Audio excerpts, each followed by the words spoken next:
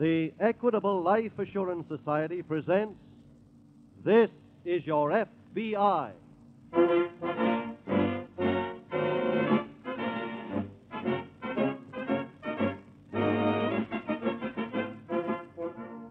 This is Your FBI, the official broadcast from the files of the Federal Bureau of Investigation, presented as a public service by the Equitable Life Assurance Society of the United States and the Equitable Society's representative in your community.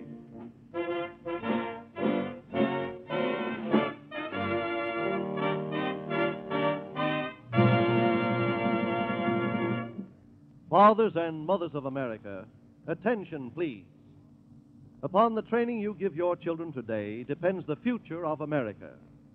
Our system of free enterprise, personal liberty, and democracy cannot exist without educated and enlightened citizens. In about 14 minutes, our sponsor, the Equitable Life Assurance Society of the United States, will have some helpful suggestions for parents. If you wish to equip your children to take advantage of all the opportunities the future offers, don't miss this important message.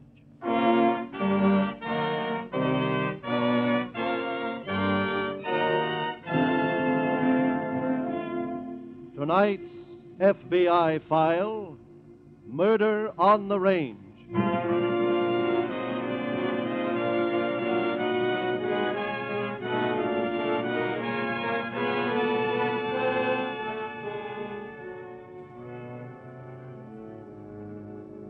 Since the time of Eve, there have been nagging wives who drove their mates to commit crimes for the gratification of their own selfish desires. A few of these crimes have made history. The rest, like that in tonight's case from the files of your FBI, have seldom caused more than a ripple on the day-to-day flow of news. But they're important, for each contributes its unit of force to the wave of crime constantly beating against the underpillings of law and order on which society rests.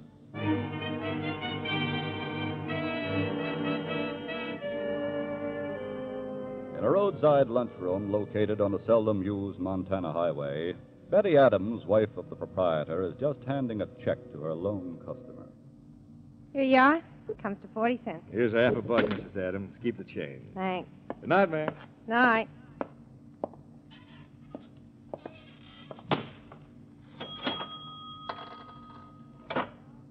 Betty?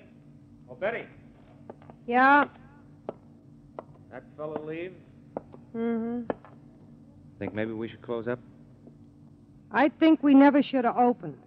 Oh, now, Betty, please don't start nagging I again. ain't nagging. I mean business. What are you talking about? I'm fed up with this place. Fed right up to here. Betty. I mean it. Either you take me back east or I'm going by myself. What? We can't leave here now. Why not? All we've got in the world is tied up in this place. Then sell it. Sell it. Yeah. You could hardly give it away since the new road bypassed it. Then let's walk out on it. Are you kidding? We'll find out if I'm kidding if you don't. Wait do a minute. so- Jack, I've already I told said wait a minute. Well, You seem to have forgotten the main reason why we came out here. I know. You done a stretch and you wanted to start all over again on the square. Don't wave that flag again. But, honey... You could have started all over back east. Then why'd you come out here with me? Because I fell for that picture folder talk of yours. And from now on, when I get the bite to see a little scenery, I'll stick a quarter in the Translux and get 10 minutes worth of travel off. Betty, you've got...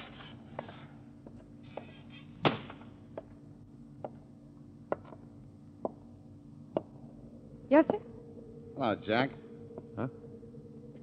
Marty, That's right. where'd you come from? Just passing by, I thought I'd drop in. Is this the bride, kid? Yeah. Betty, I want you to meet a guy I used to know back east. This is Marty Williams. How are you? How do you do? Marty, how'd you know I was here? I forget who gave me the office. I'm glad I remembered it, though. What do you mean? Well, I pulled a little job in Seattle to get myself a steak and was heading back east. Uh-huh. I got in a game over in Idaho this afternoon and lost my role. There was an argument, and I had to wing a guy. You mean you shot him? That's right, sweetheart. That's why I headed here. Oh. I gotta go under for a few days till they stop beating the brush for me. Marty, maybe you haven't heard. What? I'm square now. Is that a turn down, kid? No. Huh? If you're in trouble, Mr. Williams, you can stay here as long as you like. Now, look, Betty. I said he stays.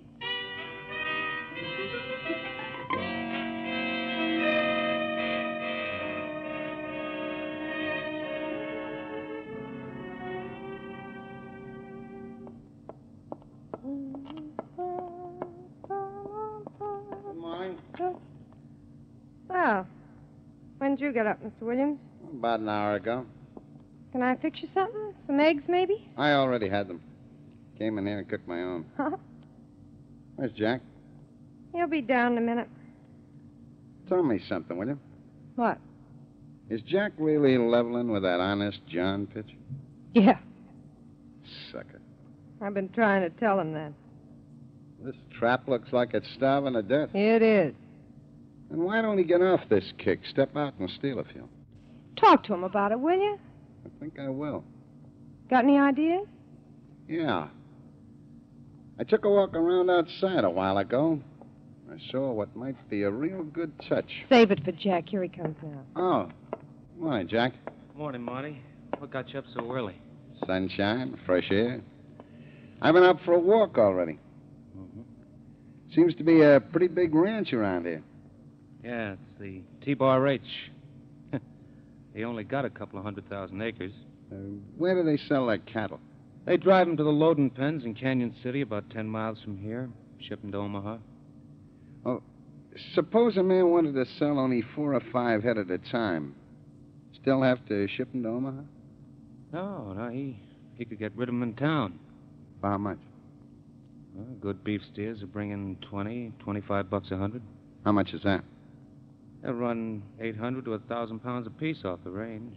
Somewhere around $200 apiece, huh? Thinking of going into the cattle business? How many could you get in that truck of yours? Oh, 4 or 5 head, I guess. But hey, wait a minute. What are you getting at?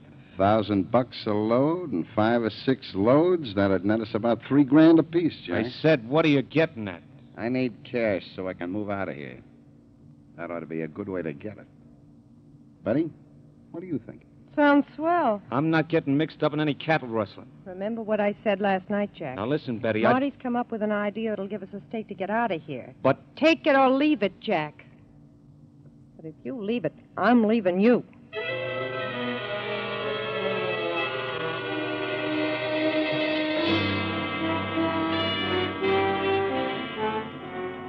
Some 25 or 30 miles away in the Butte, Montana office of the FBI, Agent in Charge Kearney is standing over the teletype machine as it finishes tapping off a message from Washington headquarters.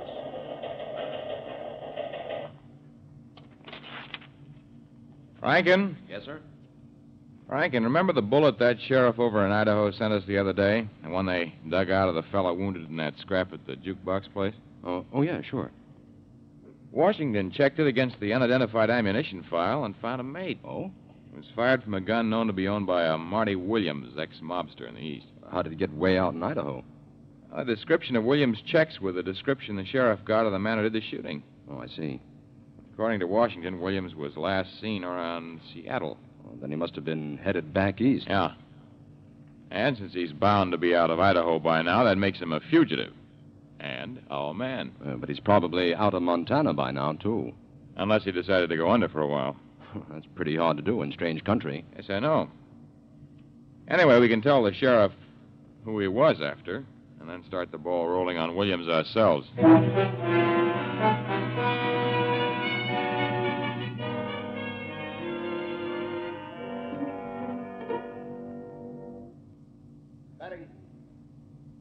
Betty. I'm in here, Marty. Oh. Look, when did Jack leave for Canyon City? Hours ago. I wonder what's keeping the guy. I don't know. You know something? Huh? I don't care. Oh, that's how it is, huh? Uh-huh. He don't know that, though, does he?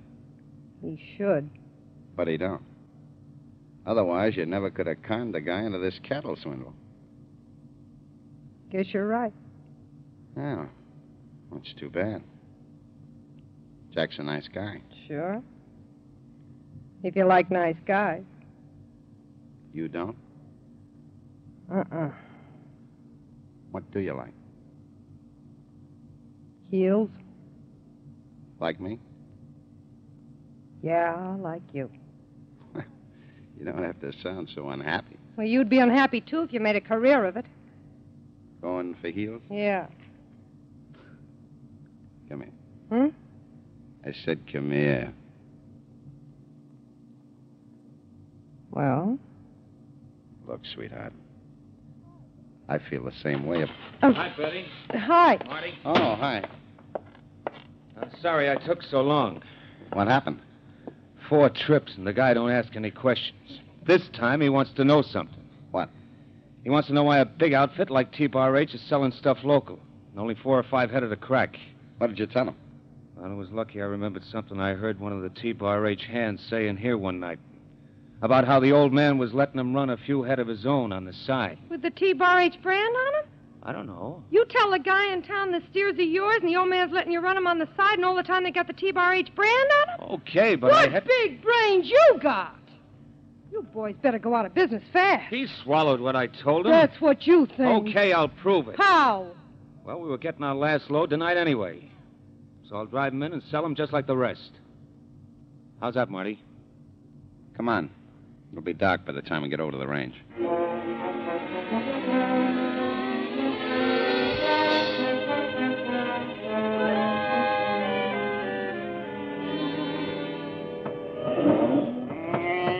Come on up there. Come on. Get up. Get up. Okay, that's it. That's 4. And room for one more. I guess so. This part of the job is a cinch. What do you mean? All the Western movies I ever saw had a bunch of cowboys sitting around a fire singing and playing the guitar with a couple of more out riding around the herd. They don't ride herd except in the spring for Brandon and the fall for Roundup. And the rest of the time, all these stakes run loose like this, begging to be picked off? Well, every few days, one of the hands rides out to check the herd scattered over the range. You must have timed things just right, between checks. We've been lucky, Marty. Now, let's get number 5 and get out of here. Okay. Swing that lantern over here. Okay. How about Toots there with a white face? Okay, let's... Wait a minute. What's the matter? Shh, listen. What's cooking? I'd have sworn I heard a horse whinny. Yeah? If I did, we're not by ourselves out here. Give me that lantern. Let's douse the light in case. Hold on there, you fellas. Give me that lantern. Never mind putting out that lantern.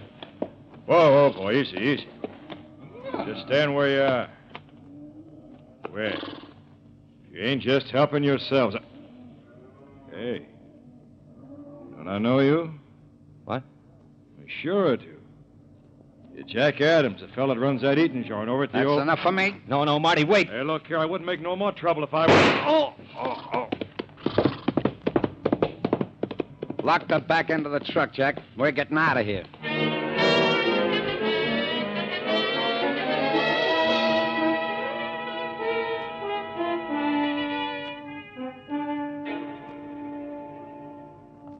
Look, will one of you tell me what happened? We ain't got time for that. Yeah, but All I got you it. need to know is I shot a guy and we got to lamb out of here. Jack, Yeah? get moving, will you? I'm not leaving here, Marty. Huh? I said I'm not leaving. Don't be a fool, Jack. Too late for that. I was a fool when I let you nag me into stealing the cattle in the first place. So you're going to stay here and let him come and get you? I'm not going to wait for that. I'm going to give myself up. You don't expect me to stay here, do you? No. You can beat it right now with my share of the dough. You worked hard enough for it. Okay, Jack. If you want to play noble and take the rap. I'm not that noble, Marty. What do you mean? This was your job, too. But nobody knows it was me. I know it was you. What? And I'm not taking the rap for both of us. So you might as well let Betty have your car and stick around with me. I said nobody knows it was me. And nobody's going to know it, Jack. Why not? Because you're not going to be able to tell him.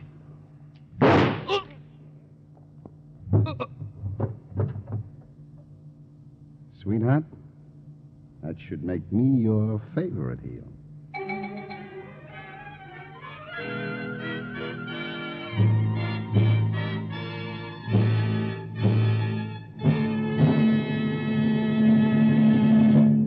We will return in just a moment to tonight's FBI File.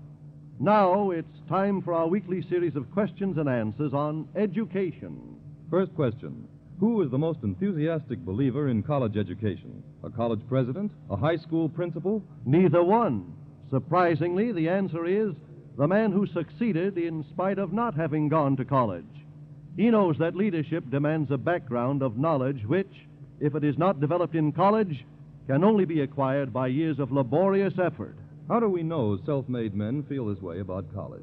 Well, the Equitable Society has a plan called the Equitable Educational Fund, whereby far-sighted parents make sure, through life insurance, that their children will be well educated no matter what happens. And a very high proportion of equitable educational funds are taken out by parents who did not go to college themselves. Second question. What is an equitable educational fund? It is a plan that includes these important features. One, the Equitable Educational Fund makes sure that money for education will be ready when your child is ready. Two, if you die, the Educational Fund becomes fully established. If you are totally and permanently disabled, the Educational Fund continues to build up without any further payment. Three, educational costs are spread out over many years instead of being concentrated in a few. Last question. How much will it cost to send your son or daughter to college? That question is answered in a memorandum that tells the cost of tuition, board, and lodging in 192 leading American colleges. In addition, it summarizes the long-range opportunities open to educated men and women in 29 industries and professions, such as architecture, dentistry, engineering, chemistry, life insurance, social service. The memorandum is crammed with information that every parent should have. Your nearest Equitable Society representative has a copy and will be glad to show it to any sincerely interested parent. Call him tomorrow. You'll find him in the phone book under Equitable Society. That's EQUITABLE. The Equitable Life Assurance Society of the United States.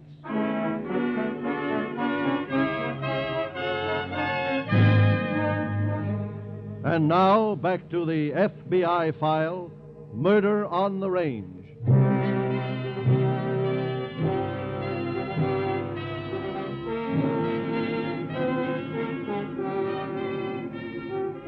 The average law-abiding citizen attributes great strength to every criminal. But criminals are not strong. They're weaklings.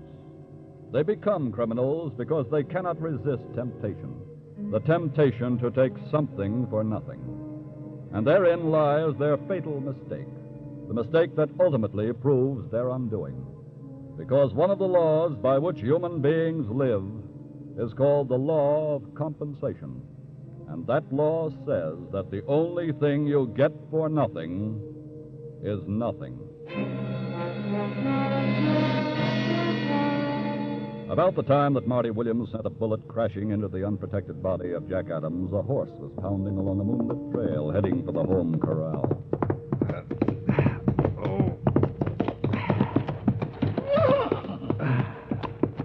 Hey, what's going on here? Well, hey. Give me a hand. Help me off. Sure, but what's wrong? I caught two fellas. Huh? Dry Creek Canyon stealing cows. What? Yeah, one of them threw lead at me before I could. Come on now. I'll help you to the old man's house. Jim, it's Hank. He's hurt. Take care of his horse, will you? Come on. Easy now. Yeah. See? Who was that? One of them runs that eating joint over on the old road. What, Jack Adams? Yeah. Never seen the other before. What'd he look like? Didn't get a good look at him. Why? Well, all the outfits around got a warning from them FBI men in Butte today to keep an eye peeled for a man that done a little shooting crossing Idaho a few days ago. Yeah? Maybe it ain't the same one, but as soon as we get the slug out of you, I'm going to call the FBI like they said and get him over here.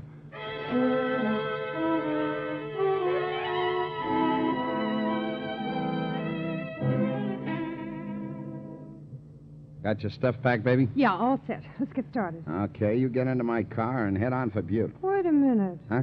What's the idea? There's a truck outside with nearly $1,000 worth of moo cows in it, sweetheart. Marty, you're not going to try Don't worry. News of what happens tonight won't get around before tomorrow. Yeah, but I'll suppose drive on into Canyon City with them tonight, sell them first thing in the morning, head for Butte, ditch the truck, pick you up, and we're gone. Where'll I wait for you? Register at the Black Hotel. Use the name of Madison. Mrs. John Madison. Okay. Now get started. Be careful, Marty. Get started.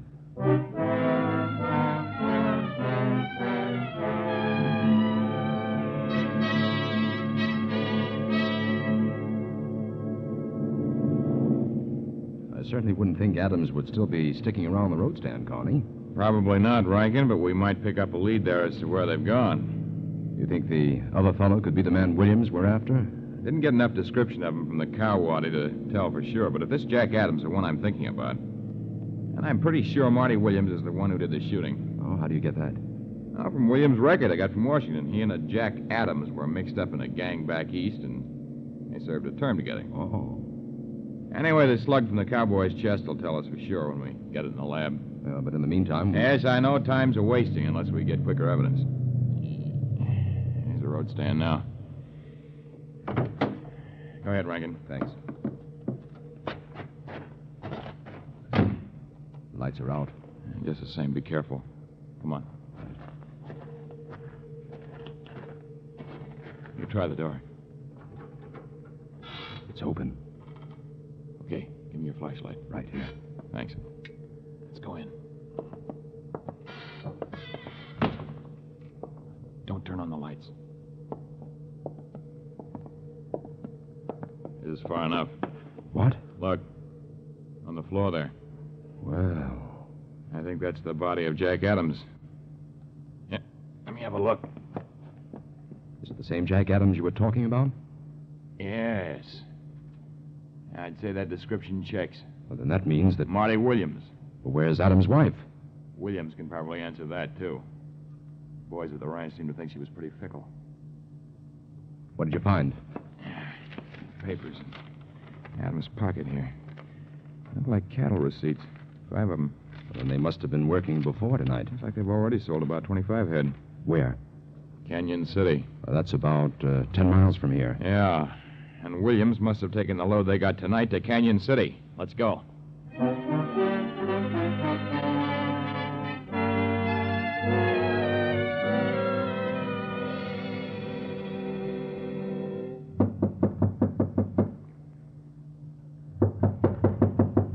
Oh, who is it? Marty. Oh, just a sec. Come on in, honey. Okay. We got trouble. What? The guy at the stock pen gave me a funny look and went off somewhere, so I dumped the cows and beat it for here. Think you went for the cops? I wasn't taking any chances. Anybody could tell you're not a ranch hand. You shouldn't have gone in the first place. I Skip told that now. Let's get going. Tonight? The sooner the safer, baby. What'd you do with the truck? I left it there. Come on, get your stuff and let's roll.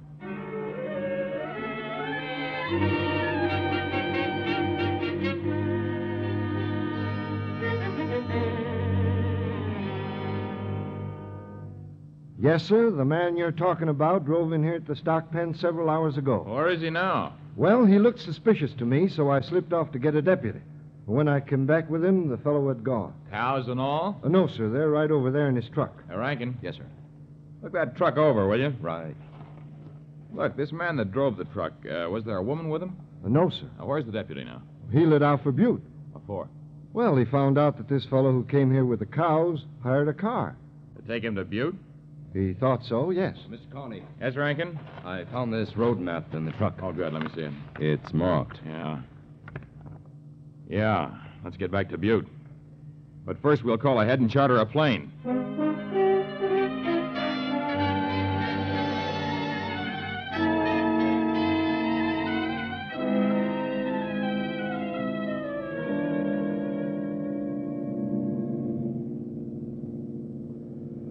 Well, baby, there's the lights of Sioux City firing up the sky just ahead.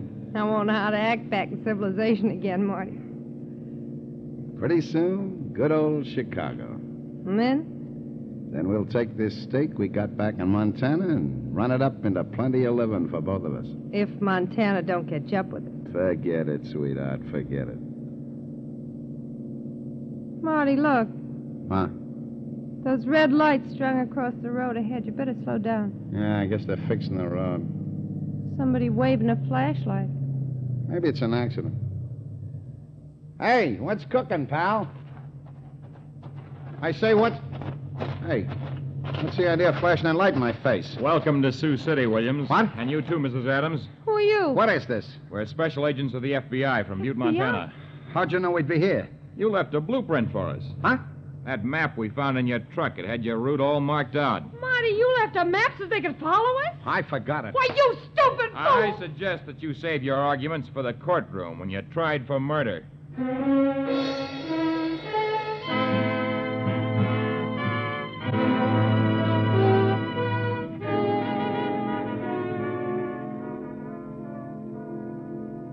Marty Williams was sentenced to be executed for the murder of Jack Adams. Mrs. Adams, implicated in both the murder and the cattle rustling by Williams' testimony at his trial, is now serving a long prison term.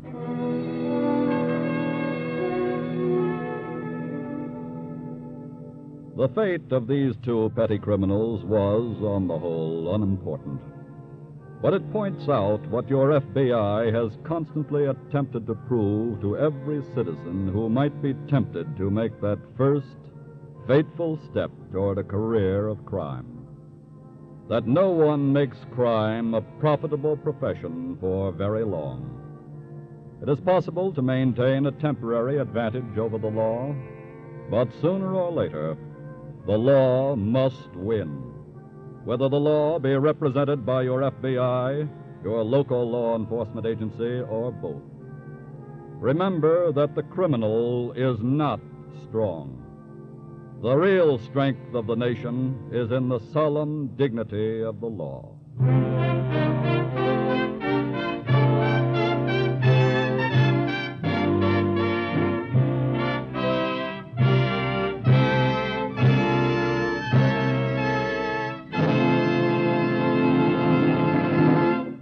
In just a moment, we'll tell you about next week's exciting story from the files of your FBI. And now again, let me remind you to check with your Equitable Society representative about the safest and wisest investment a parent can make for his children's future, an Equitable Educational Fund.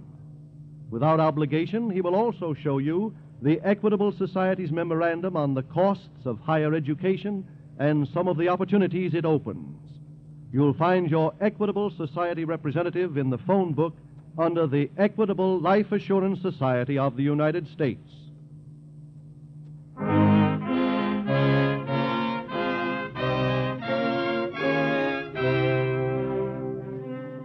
Next week, we will bring you another colorful story from the files of the Federal Bureau of Investigation. Death for a Draft Dodger.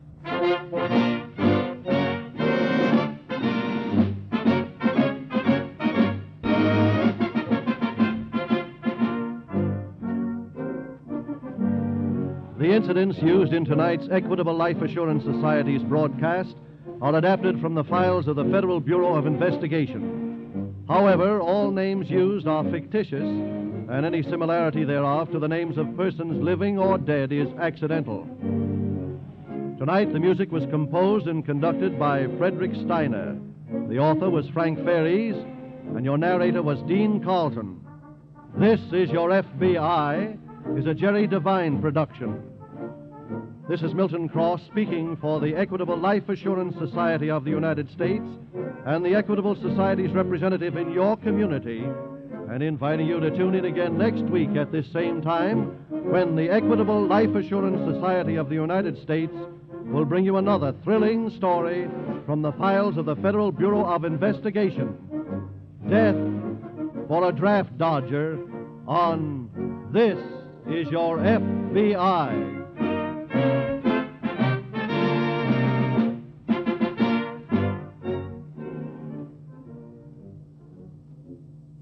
This is ABC, the American Broadcasting Company.